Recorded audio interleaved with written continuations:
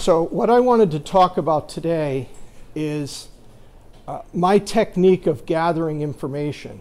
And I have bait, so I'm using bait for people. So imagine a funnel, and what I do is with my historical society, which we work in the northeast corner of Connecticut together, Woodstock and Putnam and others. And what we're trying to do is this funnel, I put out newsletters, books, and things, and we want people to go out and bring information to us. So this is about things that are arriving in my email, things that come into me, people who hand me photographs. My main interest is in text, historic text, old maps, but I will gladly take an old photograph if I can get it. So when we put out the very first of these presentations, these are now going back a long time. So if Myra Pearson, Malcolm Pearson, and Jane Johnson, for those of you very old-timer folks, you might really recognize some of these. This is the Tamler Carnfield in Thompson, Connecticut, part of the Wyndham Land Trust. And the cairns are very tall and very tapered. This information flows to me. So what we do is, our team is, we're making presentations. We're going out to all the local historical societies with the intent of sending me stuff. It's a very selfish motive, folks. Okay, I am really, really selfish. I'll give you something, and you give me something back, okay? So Jim Woodall's been mentioned numerous times. This is the Thompson sweat hut, dated 800 years ago from right about now. This is one of those. I'd love to see retested at some point.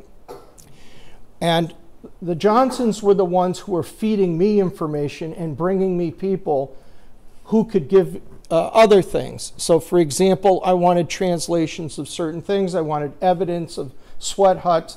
So this is the Roger Williams 1643 explaining what a sweat hut is. And I like the text. I'm looking for text. So I like where they're talking about the stories of them sitting in there, taking tobacco, discoursing, sweating together. And this is where they mention in here that they helps them recover from the French disease, right? 1643, it's pretty cool. Another find from the Micmac is 1672. Again, what I like is I'm reading down here, they remained there as long as they could, and they stuck to it for an hour and a half or 2 hours. They chanted songs and told stories to make themselves laugh. And when I'm giving my presentations, it's very funny to me to think about them sitting there cracking jokes, yucking it up in the middle of this sweating session. It's just fun. Somehow it appeals to me, makes them much more human. And certainly my audiences, when I'm training them, and I have 4 classes, class 1, 2, 3, and 4. Class 1 is my intro to these lithic topics. But I just try to make it really personal, human. These are humans from a long time ago. And so what I do in these classes to drag info to me is I ask them to use their zoomorphic mindset to try to figure out what is it that you're actually seeing. So this is about education and training. And so what will happen is someone will send me one. This is one that they found and sent to me and said, yeah, that's a turtle sitting on top of a great turtle, right? Something like that. I love how many I get. Hundreds and hundreds and hundreds per year come in of texts or photos, things like this. For those of you familiar with David Wagner, the remnants of Weir on the Quinnebog River in our northeastern corner of Connecticut, again, it helps to bring people to understand how these things are constructed. And David Wagner and I have gone on a number of walks together. He's made presentations with our group. He used to live in Thompson, Connecticut, for those who don't know how we were connected with David. But his art is beautiful. I'm not saying it was done this way, but that's how he pictured it, and he did quite a bit of research. He's also, collecting his work is one of my things, trying to pull together David Wagner's art. And I'd like to do that. But how those weirs were actually used in smoking the shad, this gives you an idea. And it's really good when helping to train, especially the junior folks who I specialize on. I give tours to young people on these sites, go out to cairn fields and also bring them to the sweat huts and things like that. One that I find particularly fun, if you're familiar with this, the history, future of Narragansett Bay, they talk about this prehistoric big dig. The Boylston Street weir dated to 2500 BC and was a prehistoric big dig. I like that one. 65,000 logs driven into the mud of the river to form that weir. That's pretty impressive. Now, I'm not expecting you to see any of this. All I want you to understand is, again, I'm looking for old documents. So this 1883 Woodstock map, John Lester map, if I zoom in a couple of areas, which I'm going to do, there's dozens of spots on here of interest. There's a hill here, Fort Hill is listed. There is a blockhouse from the very earliest, when it was a pioneer period. They put a blockhouse when it was first settled. They wanted to abandon the fort and go back to near Boston, and they were said, nope, you got to stay in the blockhouse. We'll build you a better blockhouse to encourage you to stay. But anyway, I'm going to zoom in, and you'll see in the map an Indian burying ground. You'll come down here to Crystal Pond, and you'll say Indian graves.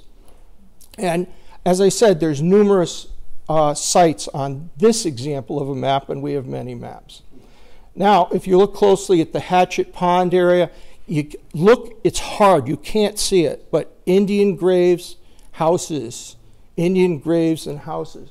The quantity of these are just spectacular. And again, this is what I am looking like when I'm training. Now, the particular talk here, I'm just using little snippets of information that was brought to me, and I'm just passing it along to you. There's this migration, when the Mohawk pressure and that region was pushing on, we had the Pequots and the Mohegans pushing down into this area, there was an impact. And so we see forts and stonework. We already know about this New Hampshire example. But I want you to look closely at this pathway here. You look, this pathway has a defensive fort. So we have in the northeastern part of Connecticut the great eel story, the Narragansetts against the Nipmucs, the eel story, and they had defensive cairns. So cairns were, everybody knows the story where you don't want a wolf to dig up dead grandma, right? So you throw rocks on it to keep the wolf from ripping. The smell would attract the wolf. So that was one cairn purpose. Another cairn is a memorial cairn. But there's defensive cairns. And this is evidence of a defensive cairn. I'm sure we all know that too. Moving on to forts, northeastern Connecticut and that southern Mass area, we're right above that between Worcester and Thompson, Connecticut, had five forts, 5 known forts. So I'm just giving you an example of one type of fort. And I was particularly attracted to the forts when I was a young kid. There was a call for help over at the Institute of Native American Studies in Washington, Connecticut. And so here I am, 15 years old, me and a couple other young kids. We thought we're going to go look for arrowheads and something, and they brought us over there. And it was still important that I learned. That's where I learned as a young kid. I am from the Nanacoke side, from Maryland, so I had a very good appreciation of what this meant. Well, this palisade fence and these structures, well known. This is from the Pequot Museum. Again, you can see the palisade fence there. So now I come to Thompson, and again, a story is brought to me that Fort Hill actually really had a fort on it. So again, this is the map of from 1749, it's Fort Hill and Thompson, and next thing you know, here is the line of the map. You bring it out, and there's the word Old Fort on it, 1749. Okay, and there it sat. For 25 years, nobody knows a single thing more about it, not a thing. And then something shows up, a single photograph. This is the first time I've ever shown this photograph to anyone from the NERA organization. And that is the only known photo that I am aware of what the fort was. This is from about 1910, and I'll read what it says. The fort of which the site is shown was where the Indians of the region held off the settlers when they pressed them too hard. Standing here, one can see and yet not be seen, as the head hardly cuts the skyline. Okay, so there it is. Now, Fort Hill became very famous. The historian Ellen Larned said it was the best known Indian relic of all of Windham County in Connecticut. And a pavilion was built on Fort Hill directly over the fort by a man who was a partner of Thomas Edison and was the first one who installed electricity in Chicago, blah, blah, blah. His name was John Doane, but he was the one who funded this at the top of Fort Hill in Thompson. I want you to just look at the trees here. Look at it was an alley lane that was planted at great expense to get up that hill. Now I'm going to show you. Look at the size of the trees now, maybe 10 years later. And so this is the same woman who had this scrapbook, and it says, the drive. Mr. Doane put in a drive which ended at the fort. He kept the flag there. Now 2 odd-shaped trees mark the site. The pit has been filled with stones. After the first attempt to settle the 2 farms, some time passed, and when the settlers came, all lines were lost. Near this fort, on a tree, a mark was found from which the line was placed. And we're talking about the line for Major Thompson's farm. So that's what they're talking about. The line, this fort sat on the line, as I showed you before. So we know by about 1910 that the fort had been filled in. Now, what's interesting is 10 miles down the road in Danielson, Connecticut, there is another hill that has a fort. Now, Ellen Larned always called this a cellar, an aboriginal cellar. Well, in Danielson, Connecticut, at the top of a hill, they call it a water well at the top of the hill, and somebody call it a water cellar. Okay, that's that. So anyway, a find that comes in. Somebody just walked in the door of my museum and showed us this book. So this is how it shows up. All right, switching to another story completely.